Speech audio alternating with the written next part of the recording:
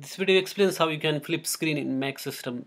So to flip or rotate your screen, what you have to do is go to the system preferences, and then over here you have to click on displays, but not just a plain click. You have to first of all press option and command key simultaneously, and then you have to click on displays, otherwise rotation drop down will not appear.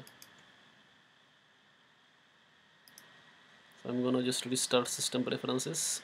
So what you have to do is before clicking on displays, press option and command key at the same time, and then click on displays, and then this drop down will appear, rotation drop down. Then you have to select whatever rotation degree by which you want to rotate your screen. Let us say 90, 180 or 270, and then your screen will be rotated.